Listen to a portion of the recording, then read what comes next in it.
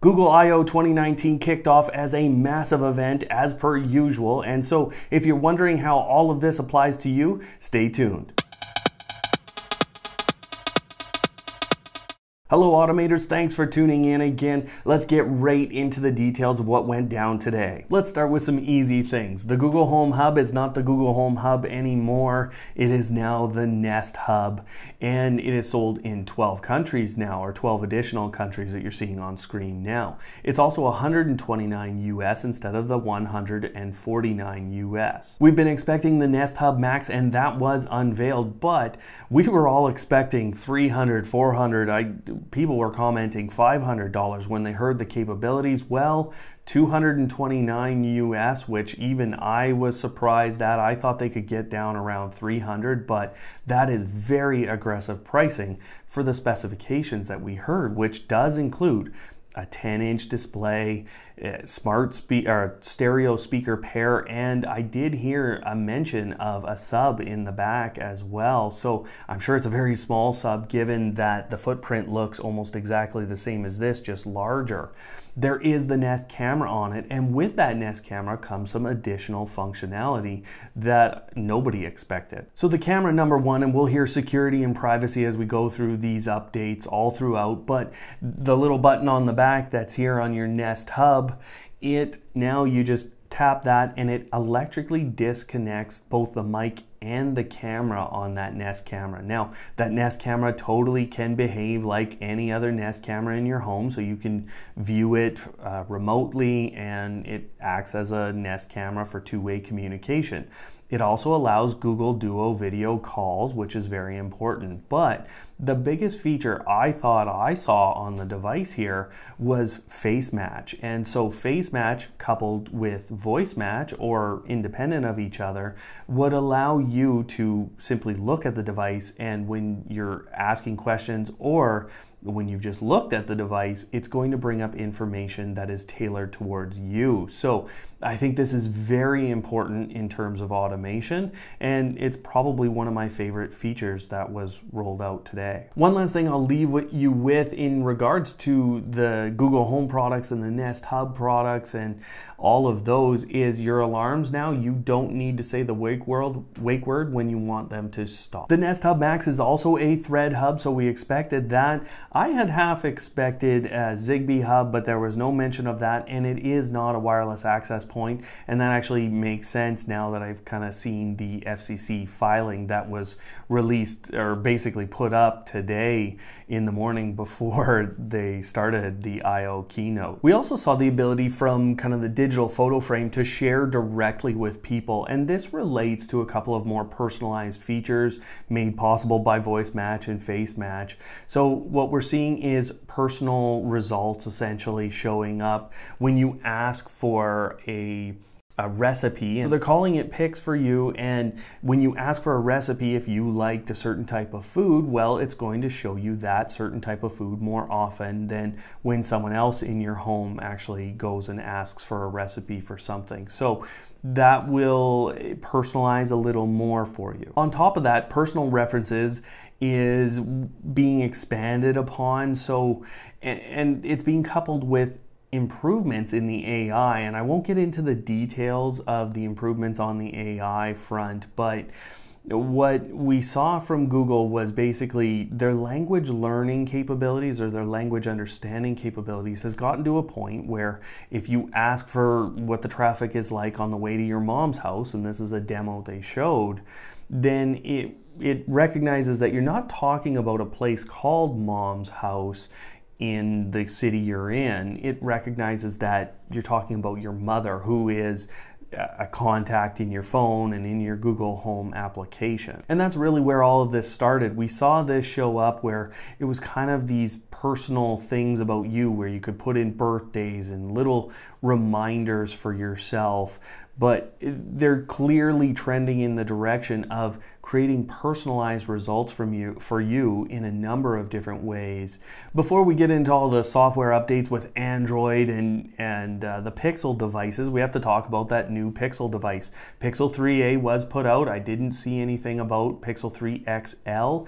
It is released in a number of countries, so I thought the 3a would just come out in basically one country here, and that would be the US, but it's out today. You can go buy them, aggressively priced at that $399 that we were expecting, and 3 colors, the black, the white, and what they're calling purple-ish. So you can go look on the store page actually at store.google.com. If they're selling it in your country, well, then you can go and you can buy one as well, and the tech specs are all there. So I'm not going to roll through all of those, but one of the things that I saw there that will have to be very carefully implemented is actually what they called assistive edge, and so you can squeeze the phone to actually get the assistant to pop up.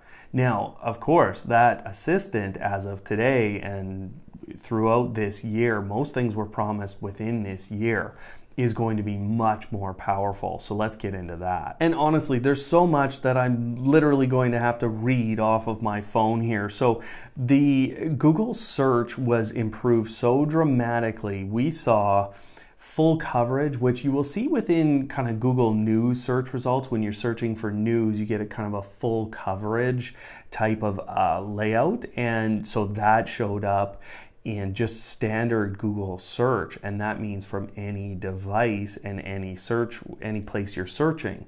Podcasts have come directly into search, and we saw these 3D models that were dropped into locations right there on the stage as they went through this. I mean, they put a shark on stage with them, and they wanted to walk right up to it. So it was very interesting. But what was really powerful about it was actually the fact that you could drop a device like this into your home. So because it was AR based, you could actually just drop that in using your Pixel's phone or your Android's phone, and it would show up how it would look in your home with this 3D model. So you can see how powerful that would be from a marketing perspective. That's all related to Google Lens as well. So you could search based on looking at a device with your camera, and there was many more capabilities that you could see that this would extend into with that. Now, Google Lens isn't something new, but its direct integration into search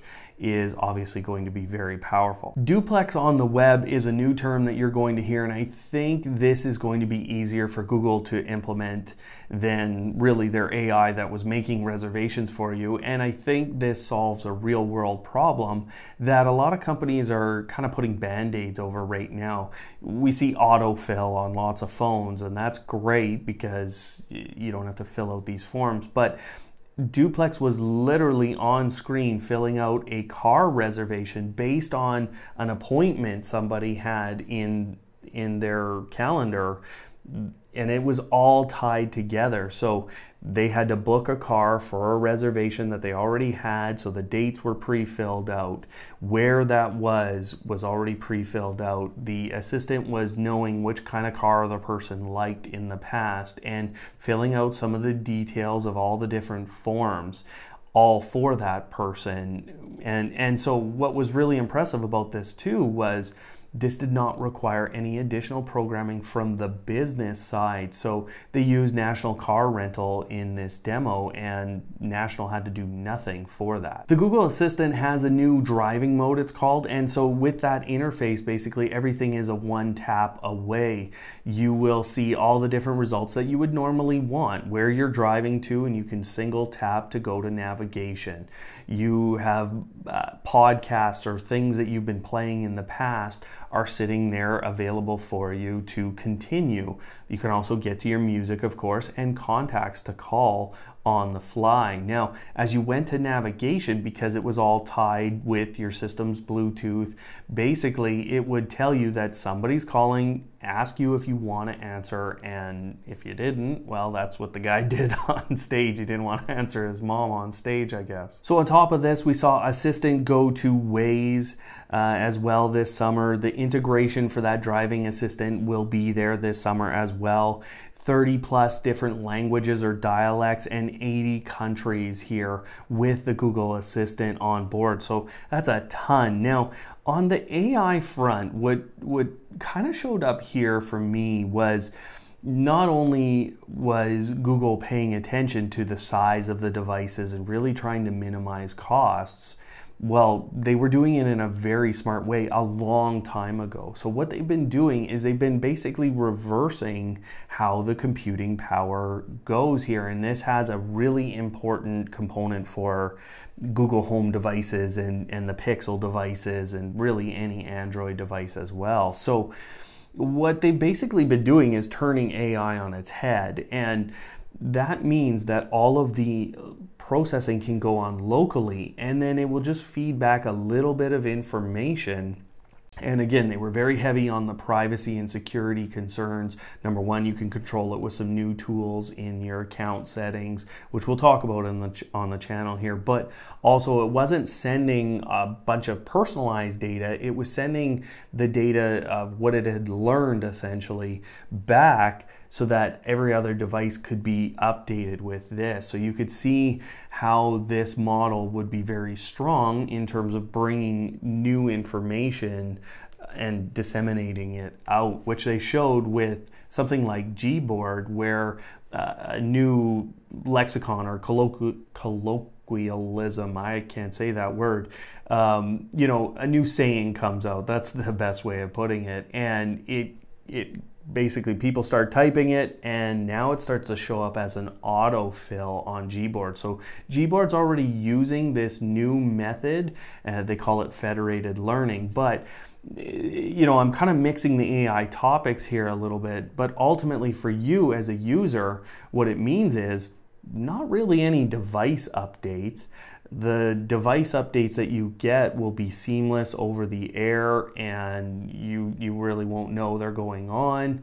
And then on top of that, most of the processing is done locally. And what that turned into in terms of a demo here was probably the best demo, I thought, and showed us the real power on these Pixel devices going forward. So they basically combined that local processing power with continued conversation on a Google Assistant on an Android, on a Pixel device.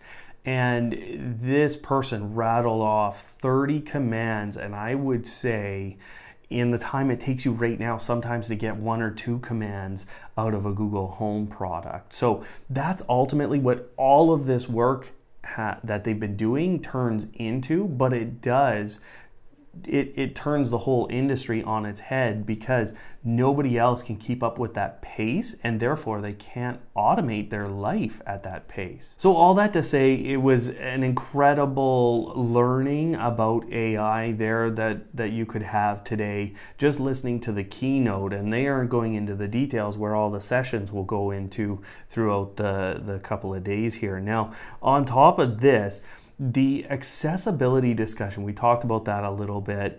They said 15% of the population in general in the world has some kind of disabilities. And so they've been working with AI to live transcribe, and you're going to find this on all the Pixel and Android devices, the ability to live transcribe any video. That includes your own videos, that includes YouTube, that includes any video source that you can. It will live transcribe it, and it's being done locally and not being transmitted back. So security, privacy, local processing power. The other demo that we saw was a live call with the assistant basically assisting the full phone call. So one person on one side of the conversation could speak entirely normally, and the other person had a phone, had a Pixel phone, and was able to respond using the keyboard and or using some of the smart replies that would show up.